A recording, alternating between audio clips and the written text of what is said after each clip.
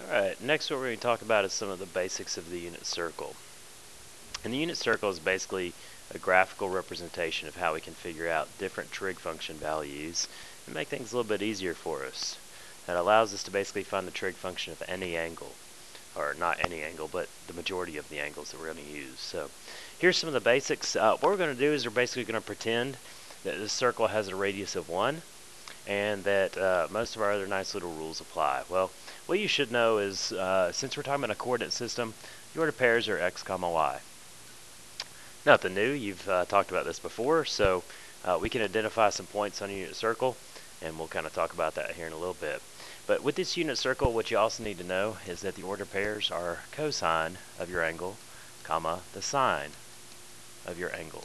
So what that basically means for us is the x value of the ordered pair will represent the cosine, and the y value will represent the sine. So what we'll do is we'll talk a little bit, and here we go.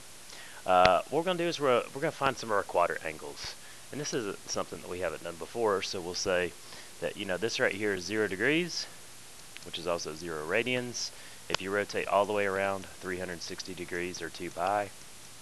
Here, this will be 180. Whoops, might help if I write the 0 for the 180, which is pi.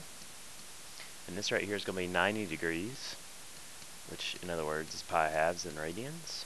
And this is 270 degrees, or 3 pi halves. Excellent. We've done this before when we talked about quadrant angles, and now we're going to basically apply our unit circle concept. Now, like I said, I already talked to you about this, and we already said that we're going to pretend that the circle has a radius of 1, and that the center is the origin. So what you should know is that this point of intersection right here is going to be 1, comma 0.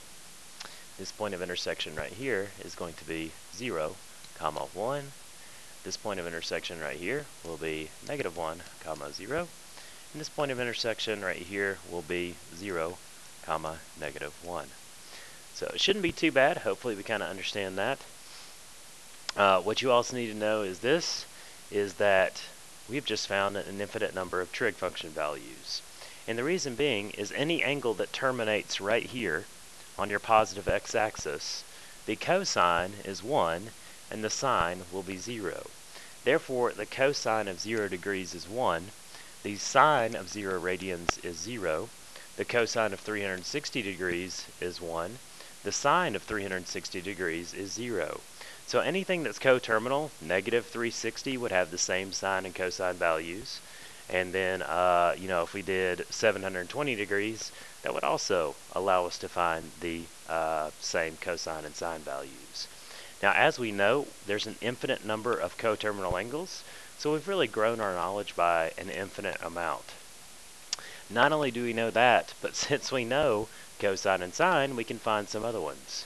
So if we know that the cosine of our angle is 1, then that means that our secant is going to be the reciprocal of that. So the secant of 0 degrees is also 1. The cosecant of 0 radians, that one's going to be a little bit tricky because it's the reciprocal of 0. Well, the reciprocal of 0, as you well know, is 1 over 0, which is undefined. Now, with your quadrant angles, we don't necessarily create a triangle to find those. We kind of use the concept of the unit circle having a radius of 1 to be able to help us out. So to be able to find our nice little tangent and cotangent, we have to use one of our quotient identities. So we'll say our tangent, hopefully you remember this from the other day's lecture, is sine over cosine. So for instance, our tangent, to calculate our tangent of 0 degrees, you'll take 0 and divide it by 1, which will give you 0. If you want to come up with the sine of 360 degrees, not the sine, the cotangent of 360 degrees, then you'll have the cosine over the sine, which will be undefined. So keep that in mind, and the good news about this stuff is the rules apply all the way around the circle. So for instance, the cosine of 90 degrees is 0, the sine of pi halves is 1. To find tangent, we would do sine over cosine, which would be undefined. And then anything coterminal to 90 degrees or pi halves would also have the same trigonometric function values. Same thing here, if you're talking about 180 degrees or pi, the cosine for that terminal angle would be -1. The sine is 0. To find our tangent, you would do sine over cosine, which would end up being 0.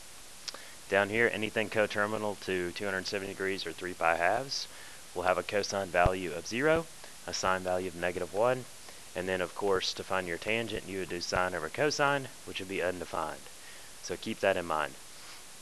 The other thing we're going to talk about before we move on is some other basics of the unit circle. The rules that you already know about your xy coordinate plane, they also apply. So right now our quadrant angles, they don't really fall in a quadrant. They actually fall on the axis, but I'm going to teach you some rules about the quadrants. And what you know in quadrant 1, all the points in quadrant 1, both the x and the y are positive. In quadrant 2, the x is negative, the y is positive. In quadrant 3, they're both negative. And in quadrant 4, the x is positive and the y is negative. So the way that helps us is these rules also apply to your trig functions. So when we start doing this and we figure out angles in different quadrants, what we're going to do is we're going to know that in quadrant 2, your cosine is negative and your sine is positive. In quadrant 3, both cosine and sine are negative. In quadrant 1, they're both positive. And then in quadrant 2, the cosine is positive and the sine is negative. Now, we'll actually have to figure out tangent. Tangent will be positive in quadrant 1 and quadrant 3 because a positive divided by positive is positive. Negative divided by negative is also positive.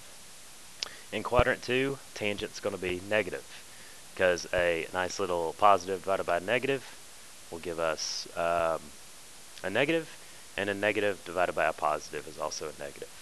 So kind of keep that in mind, and we'll look at some other values here in just a second.